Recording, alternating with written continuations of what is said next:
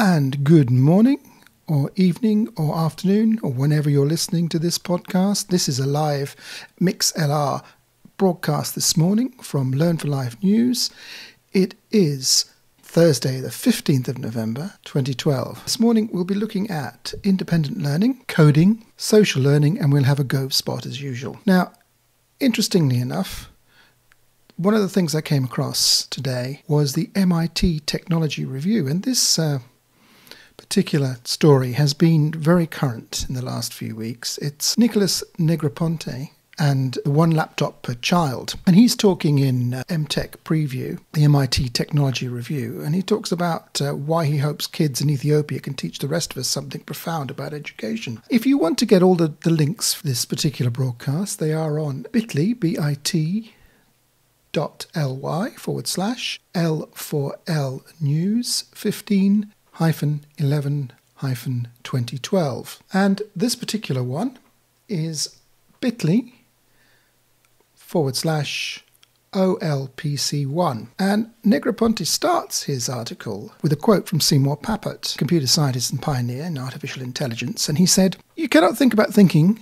unless you think about thinking about something. Does this apply to learning? Maybe not." He goes on to talk about the industrialized learning in created schools, and we need to measure the system's efficacy and each child's progress. But what they really want to measure, or what he would like to measure, is curiosity, imagination, passion, creativity, and the ability to see things from multifarious points of view. But, of course, they're hard to measure, and especially hard to measure en masse. So it's very subjective in those measurements. Basically, his argument is we measure what a child knows, and from that we infer what a child has learned to learn. If you think about Michael Gove's speech yesterday about proper exams, we might put that into context. Now, he says everyone gets into trouble when we think about knowing as a surrogate for learning, which is quite an interesting viewpoint. He says we believe that rote learning is akin to physical exercise, good for their minds, and quite conveniently we can test whether the facts stuck like spaghetti to the wall. In some cases, knowledge is so drilled in that you know and hate a subject at the same time. And the article is very, very interesting. He talks about a particular project that's going on with the One Laptop Per Child, where they dropped 1,000 Motorola tablets on Ethiopia, a village in Ethiopia, where the kids were meant to try and find out for themselves by using those particular devices. They were taped up in boxes and they were left there.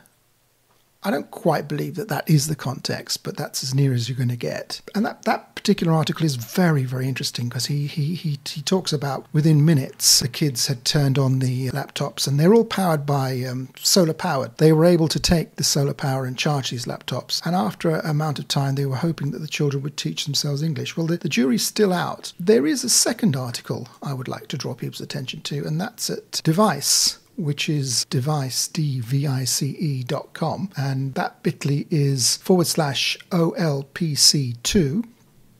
And that article looks at what happened next. And it also has a link to a very interesting blog by Dr. C. Scott Ananian called Nell's Tinkerbook in Omo. And he talks about the whole sort of backstory behind this and how they devised the specific operating system for the laptops, and that's at bit.ly /OLPC3. And you can have a look at the wiki at bit.ly /_OLPC4. And if you want to see the PDF with details of the operating system and the exact technical specifications and the thinking behind it and the algorithm that they used, you can go to bit.ly /OLPC6. And the particular backstory behind this is that they'd named the particular operating system Nell, because it's part of a literacy project to get these kids to start speaking English all on their own just by using laptops. He's got this PDF called Growing Up with Nell, Narrative Interface for Literacy, and the abstract is that Nell is a tablet-oriented education platform for children in the developing world. And he talks about it being a narrative interface, which is quite interesting. And it's all based on, or has a metaphorical grounding in, this book by Neil Stevenson called The Diamond Age, about a small girl in Ethiopia who learns with a tablet device, who learns how to speak. They're taking a narrative from this book and actually transplanting it into a developing country and seeing how it goes, how it runs. Fascinating blogs. So I would go along to that, and the bit.ly for that is, if I can get to it, is... I haven't got it, I can't find it, but never mind.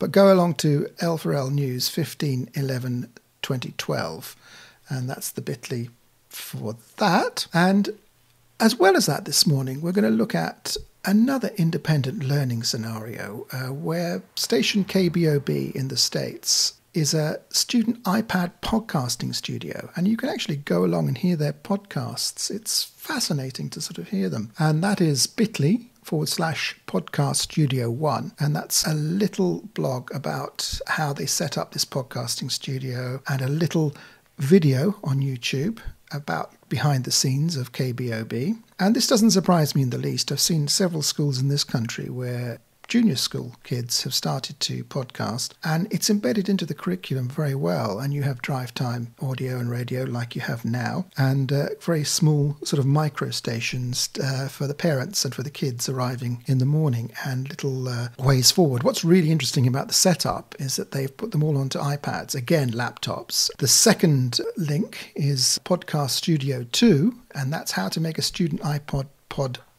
podcasting studio, a student iPad podcasting studio, if I can get my teeth in this morning. And that is a little blog on how they managed to plumb in through a mixer and out to Audio Boo all their podcasts, and you can hear them if you go along to that link through iTunes, because they've got an automatic push out from Audio Boo to iTunes, as does this podcast when I've tidied it up a bit after I've done the live version. Now, the next section is about coding, and I've only got one link, and that's codeavengers.com. If you want to get your kids to be independent coders, they can go along, and Code Avengers asked me nicely if I would mention them, because I didn't mention them in the last coding roundup, and they run CSS lessons and HTML lessons and JavaScript lessons for people who've never coded before, so web native apps. And go along to codeavengers.com, and that's bit.ly/codeavengers. And to finish off the broadcast today, because I'm not going to go too much into a long broadcast like I did yesterday on the Makers broadcast, but today we're going to look at the third section, which is about social learning. So it kind of wraps it all up, because this broadcast is about digital literacy, social learning, social media, ICT and computer science, digital culture in the main, and education. I wanted to look at a couple of things that have just come out that are current. One is Social Learn from the Open University. Now, at the ALT conference a couple of years ago, there was the Vice-Chancellor, Martin Bean, who said, "The rise and rise of informal personal learning continues today." And he talks about Social Learn being an exciting new development from the OU. When I saw him speak a couple of years ago, and I'll try and put the link in on the video, where he talked at the ALT conference, and actually it was a very good talk, because he talked about all the different technologies and everything all the way up from the Middle Ages to the present day, how people describe the technology as not being as good as the last lot, and how the whole of civilization would go to hell in a handcart because you had biros, or you had pens, or you had, palimpsests. Anyway, we can go all the way back. Social Learn is a kind of way to pull you into group learning. And read a bit of it. With the changes in higher education landscape, there has been a recent emergence in social learning, informal learning taking place on social platforms and within online communities. Users connect with OER, Open Education Resources, made freely available from across the web, and collate for a holistic subject view of self-education. And so with the increase of use of third-party social media networking platforms across the web and subsequently the world, the ability to learn and collaborate with others, whether friends or absolute strangers, is now a reality. And the Open University has been at the forefront. So they've got this whole section on looking at learning paths. They have something called a virtual backpack, social networking tools, experimental learning recommendations, and they've got a lot of open content that they can do. And you've got links to different parts of videos on YouTube, and you can go along and see all that stuff and see how they're getting on with it. You can join up and take tasters. It's bit.ly/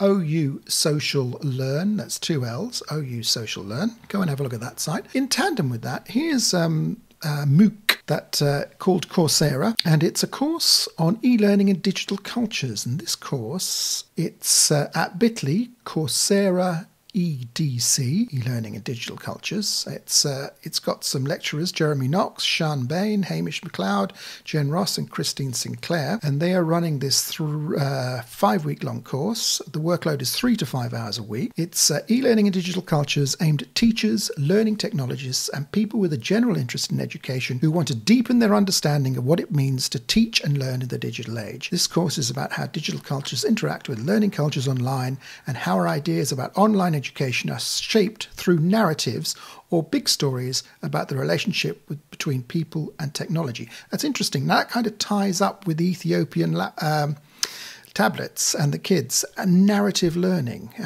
There seems to be some kind of leitmotif running through today's show. So think about that. Think about joining that course. It looks quite interesting. I'm going to give it a go. I've signed up and I want to see how it evolves. The third and last bit in this section is Social Media and Education free ebook supported by blocks written by Ollie Bray. And Ollie Bray's blog is always wonderful. It's Ollie Bray, B-R-A-Y, .typepad.com, and his bit.ly is /Ollie Bray Social Media. You can go along and have a look at the free Social Media in Education Enhancing Learning and Managing eSafety book that he has put together. You'll have to sort of subscribe and sign up for it. I subscribed, but I haven't received a copy yet, so I presume it's not out yet, Ollie. Hope it will be soon. Now, lastly, we have the Gove Spot. Our glorious leader, again, is talking about or being talked about by The Guardian, his civil service cuts to hit non-white, disabled and older workers. This is a piece in The Guardian